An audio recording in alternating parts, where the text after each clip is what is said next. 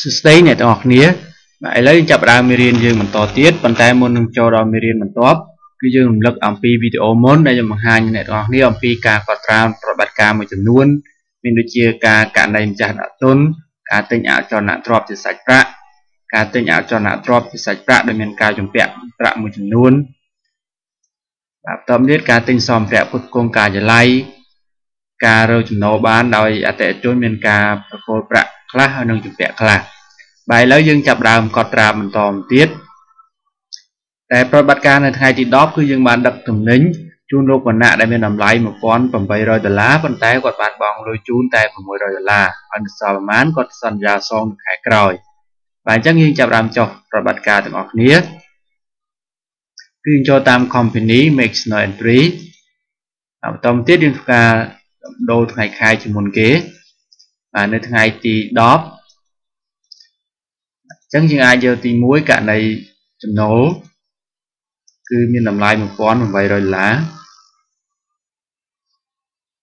យើងដាក់ថា renew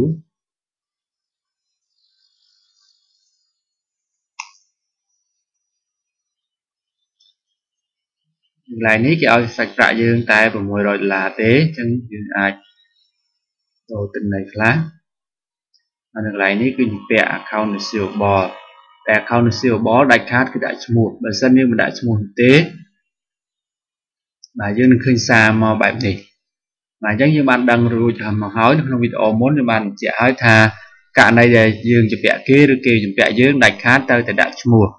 បាទអញ្ចឹងករណីនេះបើសិនគេជំពាក់យើងនៅកន្លែងនេះយើងអាចដាក់ឈ្មោះគាត់បាទអញ្ចឹងឈ្មោះលោកវណ្ណៈនេះហើយចុច save close ឬក៏ save new ឬអាចចុច save new តែម្ដងបន្តមកទៀត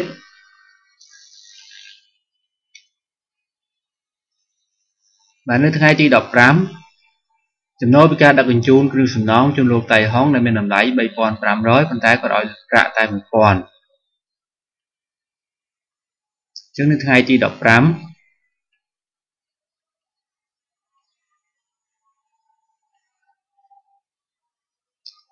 អញ្ចឹងចំណូលរបស់យើង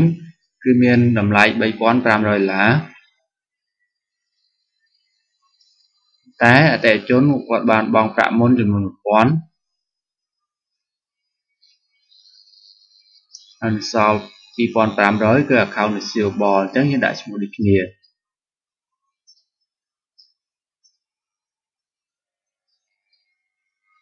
បាទនៅថ្ងៃទី20បានបញ្ចប់ការដឹកជញ្ជូននិងទទួលបានប្រាក់គ្រប់ចំនួន$6,500ពីលោកចត្រាថ្ងៃទី20យើងអាចដាក់គណនី cash on hand មុនក៏បាន$6,500នេះគឺចំណូលពីការដឹកជញ្ជូនដូចគ្នាបាទនៅក្នុងករណីនេះបើសិនយើងមិនដាក់ឈ្មោះក៏បានដូចគ្នាមិនទាមទារនោះទេដោយសារតែគាត់អត់ជំពាក់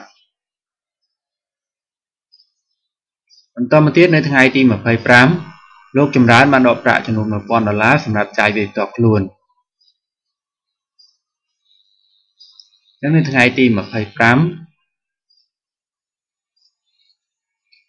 ករណីម្ចាស់ដកទុនយើងប្រើគណនីមួយឈ្មោះថា owner draw ចំនួន$1,000គឺគាត់ដក cash on hand ហើយយើងអាចបញ្យល់ថា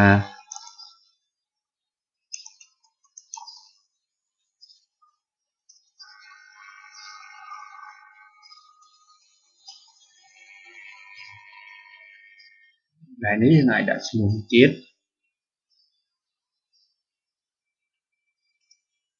ហើយចុច save new បាទនៅថ្ងៃទី27បានទទួលវិក្កយបត្រជួសជុលរថយន្តពីយានដ្ឋានពេញចិត្តដែលមានតម្លៃ$300ប៉ុន្តែយើងមិនបានទូទាត់ជូនគេនៅឡើយអញ្ចឹងយើងដូរថ្ងៃដូចគ្នាបាទករណីនេះគឺយើងប្រើគណនីមួយឈ្មោះថា repair and maintenance ដែលមានតម្លៃ$300ប៉ុន្តែដោយសារតែយើងអត់ទាន់បានបង់ប្រាក់ជូនគេនៅឡើយ chẳng dụប្រើcái này cash on hand cash in bank là thế nhưngប្រើcái này mới chung là account payable và ở đây dương tại khác tôi đã chung một kế và trongประเภทอุปกรณ์นี้คือประเภทจิวเวนเดอร์โดยสากลประดองในสภากรรมจุดจุดจุดในยืงvà chẳng như đã thà garage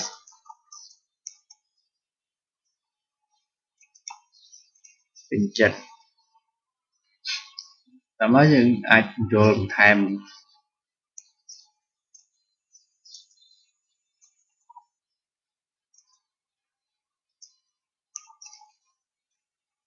khi mình toàn bạn bom chu là tệ chôn lưới ngayที24យើងបានទទួលពីកាយបាទប៉ុន្តែมันបានទូទាត់ជូនស្ថានីយ៍ប្រេងឥន្ធនៈកាតិចដែលមានតម្លៃ$4,500ថ្ងៃទី29គឺយើងប្រើគណនីមួយដែលមានឈ្មោះថា gasoline expense ចំនួន$4,500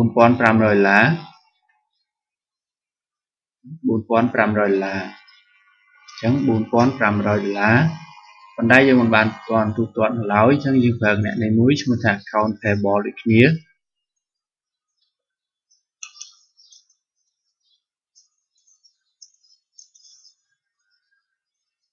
ចឹងយើងដាក់ឲ្យត្រូវជួឈ្មោះ account payable គឺ Caltex station ហើយយើងចុច save new បន្តមកទៀតនៅថ្ងៃទី30បានបើកប្រាក់ខែជូនបុគ្គលិកចំនួន$2,500ជាសាច់ប្រាក់ថ្ងៃទី30ជាបានបើកប្រាក់ខែបុគ្គលិកយើងប្រើគណនីមួយឈ្មោះថា salary expense ចំនួន$2,500នេះយើងបើកសាច់ប្រាក់ cash on hand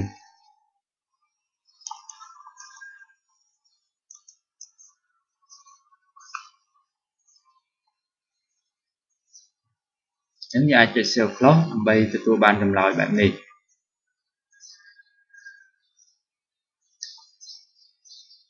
បាទអញ្ចឹងនៅសល់ខាងក្រោមបន្តទៀតខ្ញុំនឹងបង្ហាញអ្នកទាំងអស់គ្នានៅក្នុងវីដេអូបន្ទាប់អញ្ចឹងនៅក្នុងវីដេអូនេះសូមចប់តែប៉ុណ្ណេះសូមអរគុណ